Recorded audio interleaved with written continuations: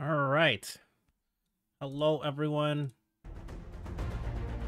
And welcome back to some more League of Legends, going into Champ Select of this next game in Group A.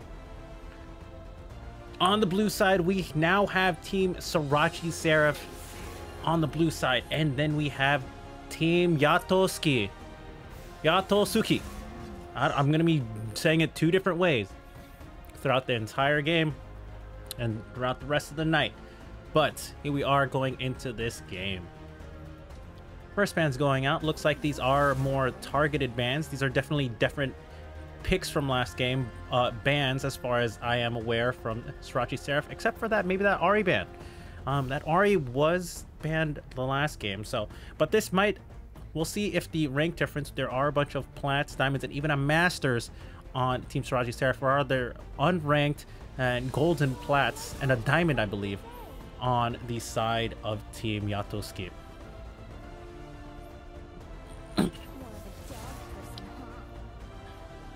Yeah, it looks like mostly just target bans so far. Lux not necessarily a top tier pick.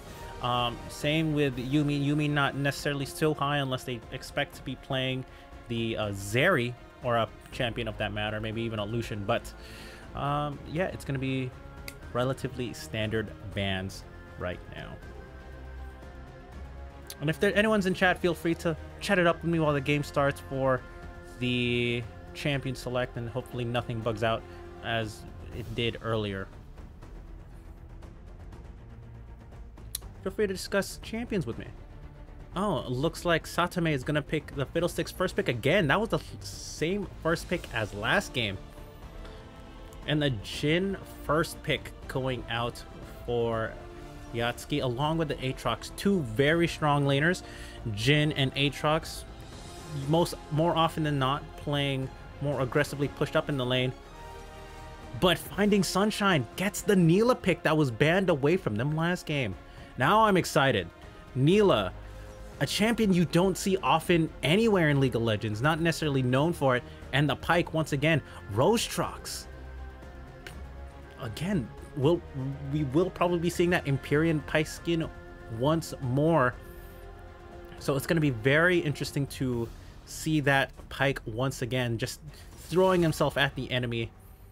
And seeing if they can get more stuns, hooks, and death from above. But yes, going into the second stage of bans, red side gets the first ban, Heimerdinger ban. So what's left on the side of the teams? It's going to be the solo laners for the side of blue for Team SerachiSeraph, as well as, I believe, the support. Yeah, it's going to be the support, and either a jungler or a mid laner, because that Diana can flex to jungle, but can also play mid lane if they so wish to choose. So that is a bit of a flex pick, but they're going to be banning away the A-Soul just in case. And Yatosuki is going to be banning the Orianna as well. Ooh, a Jax spam. Will KKHR play the Yone flex once again? We'll find out. It is going to be playing an Aatrox, a Karma mid. So that's something Serachi actually played last game. So like might be another comfort pick.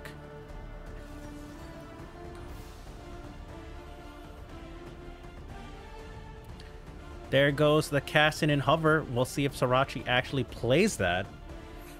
They were joking around how Serachi just bought Kai'Sa's dad. Whether it is lore or not, I do not remember, but Cassidon is a Hover right now. Would it be a bad pick? Vameshan, you guys got this? Well, there you go. There's some supporters in the chat. So the Cassidon is locked in. Camille locked in as well. So that's going to be the solo laners. Camille, good split pusher. Relatively high mid tier for that. But against an Aatrox, both laners are going to have their work cut out. Because Camille, not necessarily going to be able to get out as if Aatrox lands one knockup. If she doesn't have that that hook later, we'll see if there it is. And it's going to be a Rek'Sai jungle, I believe. Rek'Sai looking real good right now. But we're going to see what happens in this game. It's the broken Rek'Sai. Yes, it is the broken Rek'Sai. We'll see, because they can flex all of these champions, Aatrox, Rek'Sai, and Diana, between mid, jungle, and top. So I've played personally against a Rek'Sai top. It did not go pretty for myself, as I wasn't quite aware in the matchup. And Aatrox could go mid lane for all that matters. Throwing Diana in jungle, they have a lot of flex options. So we're going to see what they decide to do with it. But yeah, Champion Select is going to be finished. They are going to be loading the game, but there, as you may know, there is going to be the 3-minute game delay. Neon, you're hot. Island, Zaddy, you're hot. Island. Smoking and blazing? Sheesh. All right. But now, let's change the music a bit. Let's get into that pre-game discussion. Who won this draft? See, the question is, who won this draft? Both these teams have their own strengths and weaknesses. I feel like Team Serachi has a huge late game. You're absolutely right, Nash Dog. Kassadin and Camille will absolutely outscale anything that Team Volatility Yatosuki has. Kassadin, probably the best late game scaling, one of the best non-AD carry champions that scale into late game. Kassadin, you charge that ultimate up, you can just 100-0 anyone that isn't a tank. And if they are a tank, maybe 2 or 3 rotations and bam, they're dead. Camille, rough early game, great late game, can also, if played correctly, can absolutely win a 1v1 situation. Neela's a bit of an interesting pick here. Not is semi-ranged as an AD carry, technically melee. But the thing with Jhin, and I believe it is going to be Karma support, the Karma shield isn't going to be protecting against a Pyke. There isn't going to be as much healing from the lane, even though Pyke does heal himself with the gray health. That might help with the Neela passive. So what's going to be important there is how they utilize that passive in the lane, because there is going to be a lot of poke coming out of Karma and Jhin getting a little bit of free shots. I would say free shots, I would say 1 in every 8. This is going to be a hard matchup to play around if they decide to go all in. And if I read the stats correctly from last game, Satame on the Fiddlesticks, absolutely putting the influence as the Fiddlesticks jungle. Serachi Gaming, Alados, thank you for the welcome to the chat. But yes, but let's look on the bright side and the pros out of Team Yatosuki. Karma, Diana, Jhin, Aatrox, Rek'Sai. They actually have a lot of close range CC. They have the Karma route, Diana multi-man knockup, Jhin long range W, and even the curtain call. Aatrox, you obviously know about his Q, the triple knockup, and even the chains. And the Rek'Sai knockup, and if they get away, they have the Rek'Sai ultimate, and the Fury of the Sands will chase you down. But will they be able to use their early game advantage to get them to that point? With that said, Rek'Sai should have a lot of sustain in lane with the passive. Aatrox, if they get the trade with Camille passive, there's gonna a lot of micro interaction in this game. And by the time it gets to 10 minutes, we'll see who can push their advantage to the mid game. Yeah, the sustain and mitigation, absolutely right, Nash.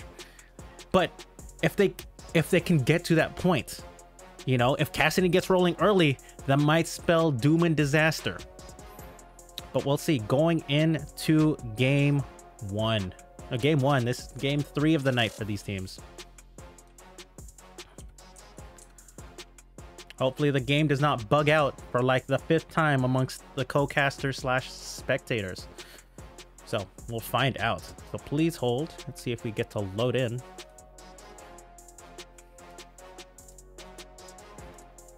Looks like we are able to load in.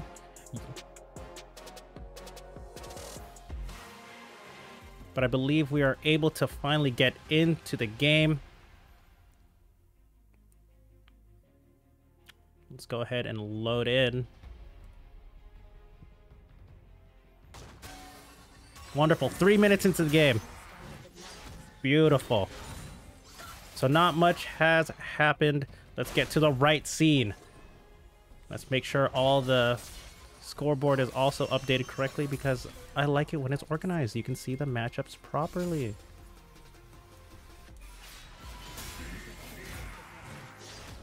All right, so in the top lane, we're going to have KKHR on the Camille. Satame jungle. Where's Satame? Oops. Oh, it's all right. Make sure I get this correct. But first, before the introductions, here comes Bad Axes coming with a gank in top lane. It's going to get the 3 Q's, auto attacks, and the E. But KKHR with full belief. But here comes Satame. Gonna go for the counter gank. Flashes for the Q slow. Does get the heal, but doesn't get the fear off. Here comes Bad Axes. KKHMR is gonna flash forward with the W and get the first blood as well. But without the flash, Katsu is just gonna potentially go for the outplay, but the fear is huge, taking a lot of minion damage. Ketsu with a sliver of HP. KKHMR, oh, does not have the knock-up ready. The hook shot, not just quite yet. Oh, but a huge play by Ketsu. The reverse flash Q, absolutely outplaying KKHR in that. But will he be a little greedy? And he does. Satame getting that huge outplay, getting greedy. Ketsu was feeling itself and gives up the free kill to Satame, walking up and getting feared and life stolen to death. Meanwhile, in the mid, Extra Ushi getting the solo kill, getting a slight tower dive on Serachi. So there's that early game pressure that should be the Kassadin tax, but here comes KKHR going for a lot of poke. Fairly even trade so far. Ketsu trying to push the advantage, gets all 3. KKHR doesn't have hook shot, nor do they have the hook shot. So that's going to be a very greedy play. And that huge wave stacked in the turret, that's going to be a huge advantage going to Ketsu. Ketsu's now level 5 compared to KKHR, who I believe is only level 4. This is going to be absolutely huge for the top lane matchup, this Aatrox. But meanwhile, in the bottom lane, here we're going to see the difference. We haven't seen much action from this game thus far, but look at the CS difference. 38 to 25, and the wave is frozen. This is the power of freezing the wave and not and be able to zone your opponents off. This is going to be huge in favor of blue side actually. Extra Ushi going for a trade on Serachi. There should be no kill there. Fairly simple trade. Is able to get the level 6 power spike. KKHR is able to catch up in a little XP, but here comes Satame. Going in, fear, slow. Serachi's not level 6. They are not ready for the gank. There isn't much follow-up. But Serachi finally hits level 6, so that might be a mistiming of a gank there. Getting a little too antsy to pull the trigger to help their teammate. Roadshot trying to go in, forces the flash out of furry booty. But here comes Ketsu once more, pulls out the ultimate to chase down KKHMR. Will he go for it? KKHMR still in range, uses the auto attack for the passive, and isn't going to be much more than that. So, although I did miss the introductions, KKHMR on Camille top lane, Tatsume, Fiddlesticks jungle, Serachi Kassadin mid, Finding Sunshine, Neela ADC, Rosetrox on Pike. Meanwhile, on the blue side, representing Team Yatosuki, Ketsu, top lane Aatrox, Bad Axes, jungle Rek'Sai, Extra Ushi, mid lane Diana, and bot lane AD carry, Furry Booty, supported by Yatsuki themselves on Karma. But yeah, so far, let's look at the gold difference right now. So it is about a 1k gold difference. I would normally attribute that to the First Blood gold in top lane, but in fact, because they both died in that trade and that frozen wave, they're actually even. Most of this gold difference, 700, coming out of just the CS difference in bot lane. So that's going to be huge. It's absolutely getting... But here comes Satame, Extra Ushi trying to go for a gank. But Satame just happens to be there. I don't know if they were expecting it, but they did call the robe. Extra Ushi is going to get hooked. Is going to manage to go over, dodge the stun. But the knock up from the Neela is going to stop that. Roadstrok's going to pick up that one. Doesn't even have level 6 yet. Doesn't even bother to use Death from Above. That was going to be the auto attack. And note this. Look at the item. There is a huge gold advantage, but Neela and Pike have yet to back. They are still on their starting items of the Doran Shield and the Steel Cap. So that was... This CS advantage has not necessarily even been a trade advantage. This is all just mind games and pressure. So, we'll see. KKHR is able to catch up in XP, still relatively even in gold. So the trade there earlier isn't going to be able to in kills isn't doing much. That total kill on their turret actually more or less evens up it the score. If anything, probably down half a bar, if not a quarter bar of HP. But other than Satame has been able to influence the game for Team SerachiSeraph. 1-0-2. This right now looking like the big difference maker. Ketsu looking for the play, has the ultimate available, lands a knockup. Let's see if KKHMR decides to go for the hookshot. Is able to go for it. Let's see if they use it. World Ender is going to be used. Chain, KKHMR uses the ultimate to dodge the knockup. Ketsu goes for the reverse Q knockup once again, but there's no flash, no hookshot. Bad Axes, this is going to be an easy ultimate for them, and that's going to be a cleanup for them. But here comes Satame. Growth Storm going in. Let's see if they're going to do anything. That's going to be a huge stun on the furry booty. Yatsuki, but here comes Satame taking the turret. Huge hourglass and a double kill going over to Rosetrox. Yatsuki gets the shutdown there, so not ideal, but it's going to be a 2-for-1 great dive in favor of Team SerachiSeraph.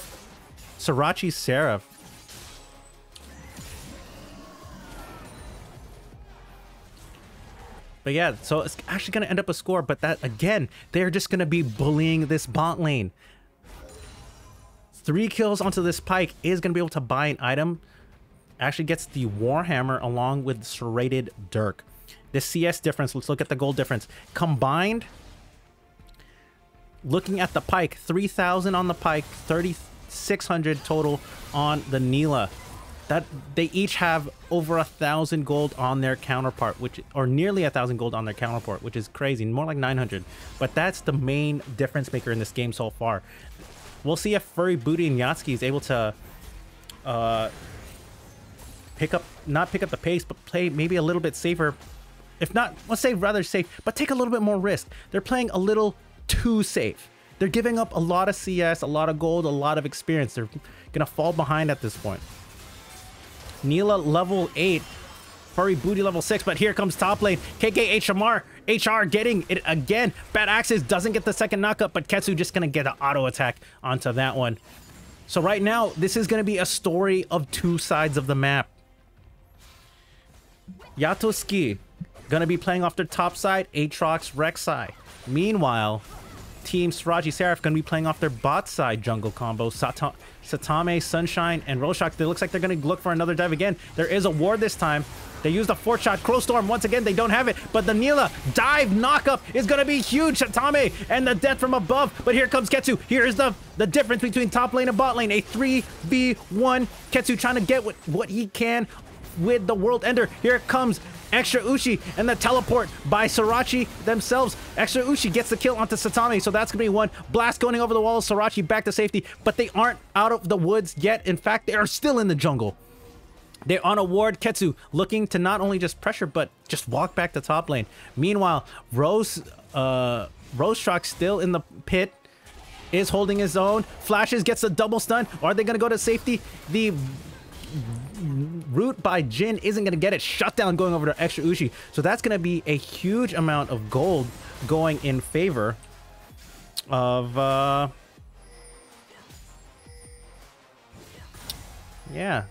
in favor of Team Yatosuki.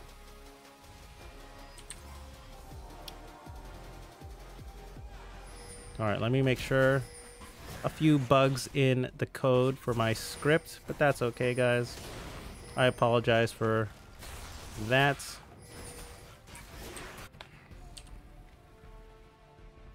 All right, but yes, that now the gold is actually even, exactly 21-8 to 21-8. So again, this is the difference between top side and bot side. But Bad Axe is trying to rectify the mistakes that were made. KKHMR gonna get HR. Why do I keep calling HMR? Getting caught out, not able to back. But the first Chemdrake was taken in spite of that. 13 minutes in. So right now, because of the they have the bot lane difference, Team SerachiSeraph hasn't been able to play for the Dragons quite as often as they would. If only gotten the 1, and it was way later. But here comes Extra Uchi, is going to get caught out. Finding Sunshine is going to use the ultimate to pull them back in. The pike into the hook, into the stun, death from above, shutdown. That's going to be huge, not only with the shutdown gold, but also the pike ultimate passive to get that extra 300 gold to share with their team. That is going to be a huge amount of gold. That went from an even game to 1,000, but here comes Satame, going to use the Crow Storm to try and even it out in top lane. Ketsu has to flash out to safety using the Blast Cone. And is going to flash to safety. They do look like they want to chase. Hook shot isn't going to be enough. The range, and they don't have enough. Oh, but the pullback in the Hex. Hexagonal ultimate. KKHR is going to get that one. Surprise. I believe Ketsu was surprised that they were still chasing, and the ultimate actually did prevent. I thought he was going to be over, but he was still in the... But the geometry of the map did not allow him to go there. Serachi has to burn flash to safety. Didn't look like they had enough confidence to get away from that Rek'Sai, especially if they still had the knockup and the ultimate at hand. So, yeah, 2,000 gold lead in favor of Team SerachiSeraph. So, it's going to be a very interesting game going forward. They got the two shutdowns that they were looking for on the solo laners. Extra Uchi had that shutdown gold along with Ketsu. So, surprisingly, they did have a shutdown. Because they didn't... It's not like Extra Uchi was ahead in CS. They were actually down already in CS by a lot. Here comes Bad Axes trying to get the gank onto KKHMR. They land the one knockup and they land the second. But Ketsu has to use the World Ender. There is going to be the Rek'Sai ultimate little heal going out of the W out of Camille. But Bad Axes is going to pick that up and get the kill. 2, 5, and 1 on that Camille. But here comes Extra Uchi trying to go all in on this Kassadin, but Satame is there to go for the potential cleanup. Is not going to be enough. Fiddlesticks not necessarily known to go for solo kills, even for a gank, especially without Crow Storm. So, but here comes Rosetrox, just gonna slide right in, invisible, nearly point blank, and says to Extra Uchi, "You thought you were safe? Not in my house." 6, 1, and 0 with a shutdown and the Duskblade in inventory, and that's Rosetrox, the Masters player on Team SerachiSeraph. Looks like they are going to get the Dragon on spawn after getting that mid lane kill. Absolutely free for them with the bot lane and mid lane priority. So right now we're at 16 minutes to the game. As you heard what I said earlier, that's the most important part of the game, right? Now they have 2 dragons. They're up 2,500 gold, and I believe they have gold on the right individuals. It's okay if Kassadin's 0-1, but he's up. They're up 40 CS. Ketsu is gonna get caught out. Gonna go 1v3 once more. Isn't gonna get it. Rosetrox, KKHR, and Serachi just gonna clean that up very easily. Ketsu had nowhere to go, no flash. Doesn't even bother to use the ultimate for the move speed or the healing. So right now, this no longer becomes just a laning phase. Now this becomes a macro game.